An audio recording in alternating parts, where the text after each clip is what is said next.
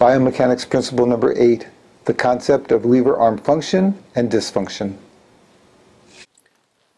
Lever arm function relates to the force couple of power of the calf muscle and the length of the effective length of the foot. A strong calf muscle combined with a long lever arm gives the best power generation throughout gait and in particular during push-off. What will decrease the coupling and cause dysfunction is if the lever arm is short, the calf muscle is weak, or both. The lever arm is measured in the direction of the axis of the foot. If the foot is turned outward, then the distance between the back of the heel and the effective length of the foot is foreshortened, as you can see in the sketch. There are two reasons that the foot can be externally rotated and affect lever arm function. One is external tibial torsion, and the other is a valgus everted subtalar joint.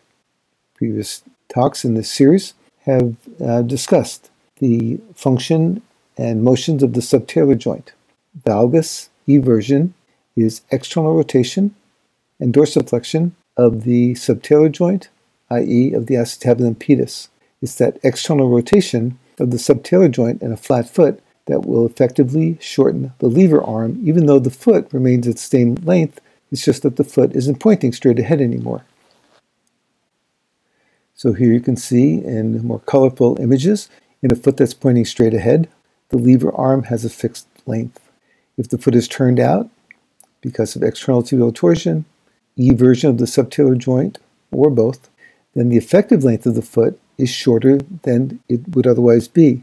A shorter lever with the same strength of the triceps suri muscle is going to decrease the power couple.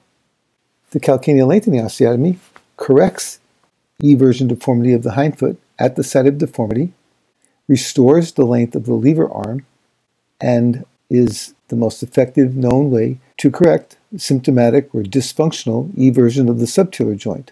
In this sketch, you can see that with the flat foot, the lever arm has the length matching the purple arrow.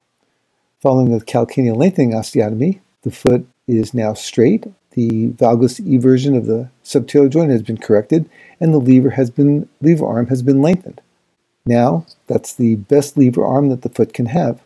If there's a tight gastrocnemius associated with the foot deformity, a gastrocnemius lengthening or recession can be combined with foot deformity correction, because what we might lose in strength of the triceps suri with the gastrocnemius recession will gain with the increased length of the lever arm. If the gastrocnemius is lengthened without correcting the foot deformity, then the function will be poor, push-off will be poor, and a crouched gait will ensue. Also be aware that in some cases, external rotation that for the short lever arm is a combination of flat foot deformity as well as external tibial torsion. Calcaneal lengthening to correct flat foot deformity has one final position, and only one.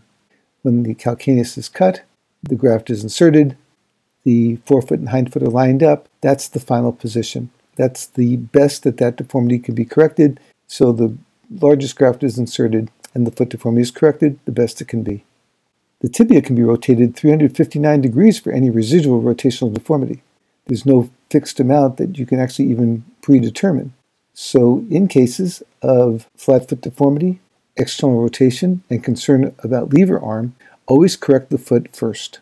Once you have the largest graft in, you've straightened out the medial column of the foot, then whatever external rotation deformity that exists is in the tibia.